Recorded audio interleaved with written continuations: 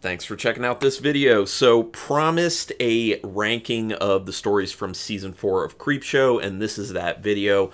I do want to say a little bit, normally how I do these is I'll kind of talk about a little bit of what I already talked about with the reviews, but then just kind of put it in a ranking. For this one, I think I want to talk a little bit more about more of just my personal preferences and why this is my ranking. And that kind of came about because a lot of people have been commenting on my videos for the reviews for the episodes of Creepshow Season 4. And I've heard a lot of differing opinions on it. And I've heard a lot of interesting opinions. So thank you if you've been one of those people kind of sharing my opinions or sharing your opinions with me. Love to read it, especially if they're different. People feel very differently about these stories, so I just kind of want to talk about like why I place each one in a certain space. And sometimes it's kind of more of like a technical thing, but a lot of times it's more of like very personal feelings on the stories themselves, because you don't get a lot of time with these. I mean, they're relatively short. They're little vignettes in essence of horror. So anyway, let's get into it. My number 12, the one I enjoyed the least out of the season, is Smile. I get the story behind it. I thought it was a decent idea. Oh, and there will be spoilers in this. I'm talking spoilers, so if you don't want to know anything, don't continue with this. So anyway, Smile. Again, decent premise. I just thought the execution wasn't great. I felt like you were missing a lot of development with the characters. I didn't really care about them a whole lot. And I'm not a person who's easily shocked into, oh, a kid in trouble or a kid dead. That doesn't do a lot for me. I know it does a lot for a lot of people, but like, prime example, the movie Arrival, having to do with like children-related stuff, like it made my eyes roll. So like that sort of stuff just doesn't really work for me. Also, like I was saying, I think they could have gone deeper with the characters, should have gone deeper with the characters. That one actually should have been longer too. They should have had a lot more to the story itself. I just felt like it was too simplistic. But I know some people were saying that they really enjoyed it because it was pretty harsh in its ending, and that was a little bit of a departure from what Creepshow typically does. So I get that. I understand that. It's just, it didn't hit for me. So that's why my number 12 is Smile. My number 11 is Doodles. Now, again, I really like the idea for this one. It's just needed more from the actual characters themselves. I love the whole doodling thing. I think they could have gone and should have gone a lot bigger with the kills. Personally, motivation didn't seem to be there for characters all that much. It seemed a little bit too ridiculous and not on a comedic side, which Creepshow tends to do a lot of like comedic stuff, which I'm totally good with. I like that aspect of it, and I'll talk more about that stuff in a little bit. But yeah, it just didn't hit for me. I just felt like it was a little too stripped down, need a little bit more depth to it, just too face value. So that's why I put Doodles at number 11. My number 10 is Something Burrowed, Something Blue. I know a lot of people love this one because Tom Atkins was in it. Great to see him. I love seeing him. But I'm going to be honest, he doesn't have the acting chops he has, or he had back in the day. And that's just to be expected because he's much older now, and he's just not as with it. You know, he's not acting as regularly when it comes to it. I'm not saying he's not with it as far as like mentally or anything. I'm just saying like doesn't have the juice that he had back then. He's not as great of an actor as he was back then, and that's just normal. You know, people age out like that, and like I said, he hasn't been working a whole lot. But the Something Burrowed, Something Blue, again, I like the story idea. I just felt like one of the big things is the acting. I thought that it was some of the weakest acting in the entire season, personally. And it just, again, a little too simplistic. The story feels like it makes a few kind of ridiculous jumps, in my opinion. And there should have been a little more, you know, a little more being shown in between those jumps. So that's why I'm going ahead and doing Something Burrowed, Something Blue for my number 10. Number 9, The Hat. So, again, decent premise on this. Oh, and I did want to say that someone who works for K&B, the company, Greg Nicotero's company that does all the practical effects for this, he reached out to me and watched my video reviewing The Hat and the other one in that episode. I can't remember which one it is, and saying that you know, he worked on the design of the actual creature inside the hat, which I think was awesome. I mean, that is something I really liked about it. The practical effects, and in general, for the Creepshow series, and especially this season, the practical effects were excellent. So I just thought it was cool that that individual reached out to me. I'm always humbled when people involved with these actually reach out to me and say something. That also happened to me with the Shapeshifters Anonymous review that I did, which is still my favorite, all-time favorite Creepshow stories from this series. It was Greg Nicotero's cousin who was involved with that one, had reached out to me and just said he really liked the review, and, you know, I thought, and thank you. So that was, it's just always humbling and cool. But the hat, for me, the pacing was killing me. The pacing was really bad. It got really repetitive, even though the story was nice and the practical effects were really good, and I liked the comedy to it and the acting. It just, the story was not there enough for me, and it felt like they just needed to flesh it out a lot more. So that's why I'm putting the hat at my number 9. Number 8 is going to be To Grandmother's House We Go. I thought this one for me was a little bit too simplistic. I thought they should have gone a little bit somewhere more interesting with it. It's pretty straightforward werewolf film, and you figure out pretty early on that it's Little Red Riding Hood, which, you know, this has been kind of done to death, especially with werewolf films, so it's not very unique story-wise. I do like the twist ending at the end. That was kind of fun, so overall I enjoyed it enough. But it wasn't a favorite, so it just didn't warrant moving that much further up. So that's why my number 8 is To Grandmother's House We Go. Number 7, I'm putting Grieving Process. I liked the theme in that one. I don't even want to say subtext. It was very in your face. The whole idea of grieving someone that you've lost. I liked the twist in the end quite a bit, with the little girl ending up being just like his wife ended up being. That was a nice little surprise. And there was some good gore to it. You really had a lot more feeling placed into this because you can understand what this guy is going through. It's a little more emotional, and it works quite well, because that's something that everyone's going to end up dealing with, is the loss of someone very close to you.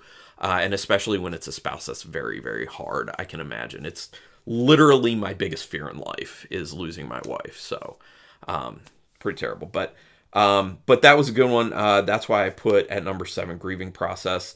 Number 6, I put Parent Death Trap. Now, I heard from a few people that they really didn't like this because it went too far into the comedy.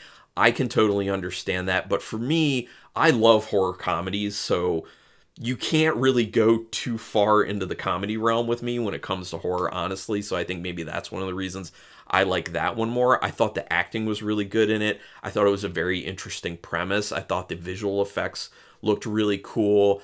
The story moved at a good pace. It was a fun one. I had a really good time with it. So that's why I put number 6, Parent Death Trap. Number 5, I went with Cheat Code. First of all, Lachlan Monroe is in it, and I love Lachlan Monroe. Very underrated. If you want to see good performance, a really good performance by him, the show Riverdale, if you haven't watched it, he does a great job in that. Also, he's hilarious in Scary Movie, and I love him in Night at the Roxbury. He's been in a lot of stuff, and he's a really good actor, very underappreciated in my opinion. But it's not just Lachlan Monroe. I love the emotional note that they ended up hitting with Cheat Code. I thought that was really good. The whole father-son thing, which I feel like is a constant issue for parents. I'm not a parent myself, but really trying to connect with your child, especially when they're getting older and not showing as much interest in spending time with you. And I thought they fleshed that out really well and helped you really feel what that character was feeling. So that worked really well. Also, just the concept of taking a video game and putting, tying people to that video game, I thought was very interesting. I thought it was super fun as well. I really, really love what they did with that. So that's why I'm putting number 5 as Cheat Code. Number 4, I got to go with Baby Teeth.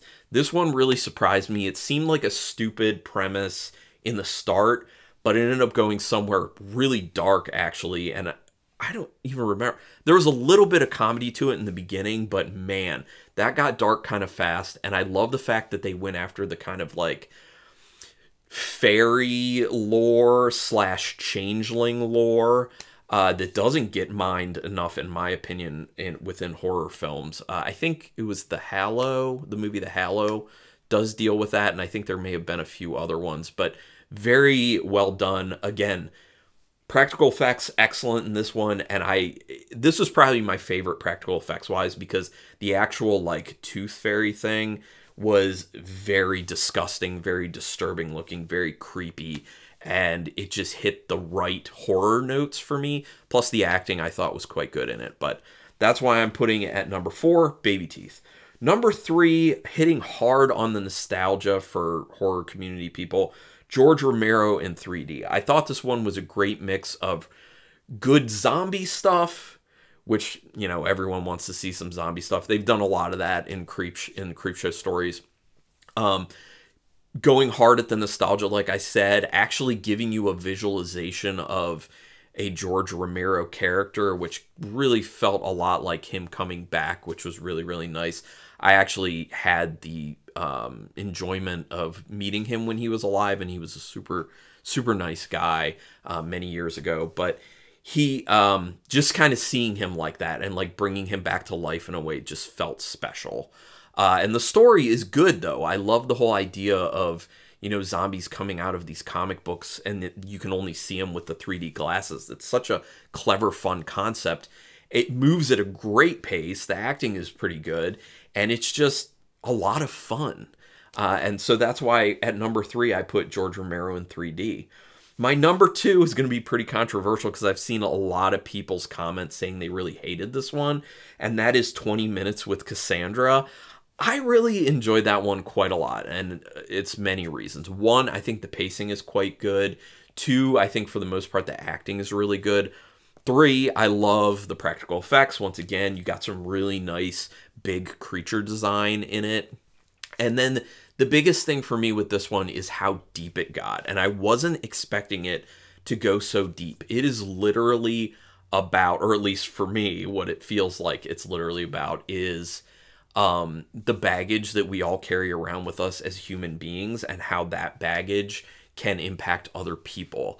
And it hit me in a really profound way in the end that I wasn't expecting, and especially not expecting it because there was humor to it as well. And I had even some people comment and say they felt bad for the creature, the main creature that was coming after the woman. And I felt that too. I really did. And so there was so much emotional stuff done with it in a clever way. And it got so deep that I fell in love with it. I really like that one. So my number 2, 20 Minutes with Cassandra. So that means my number 1 is Meet the Belascos.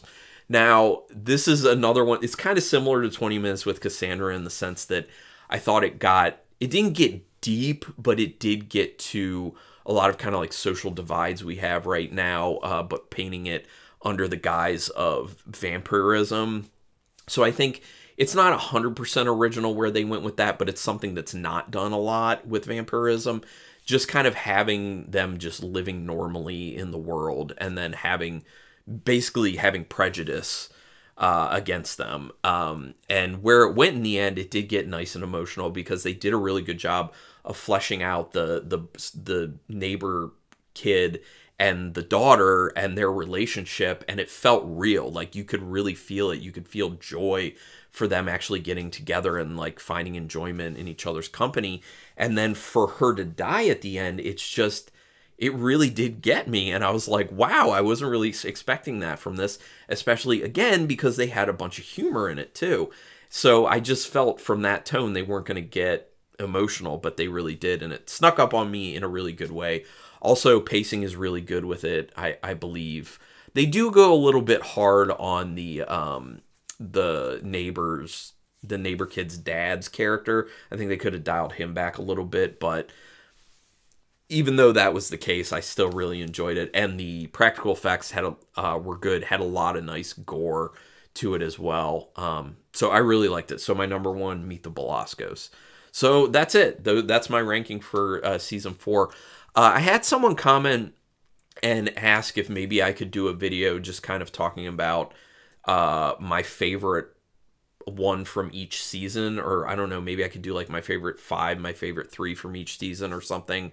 I don't know. If people are actually interested in that, go ahead and put it in the comments. I could also do a full ranked list, which I wasn't necessarily planning on doing, where I rank every single story that's been done for the Creepshow series.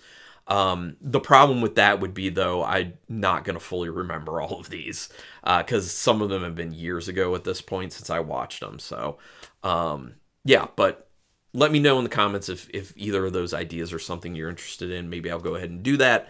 But I would also love to get your lists. And you don't have to do the whole thing. You don't have to give me all 12 or even ranked. Just kind of tell me which ones did you like the most. Or if you want to do a ranking because that's fun for you, because I think those things are fun, you can put a whole ranking down there or top 5 or whatever. But that would be awesome. Thank you so much for watching this video. Please do me a favor. Hit a like on this if you actually liked anything about it. Subscribe to my channel if you like any of the videos I put out, because that's your best way to repay me for free content. And hit the notification bell button, because then you'll know when I'm putting up new videos. But again, thanks so much for checking this one out. Until next time, keep it brutal.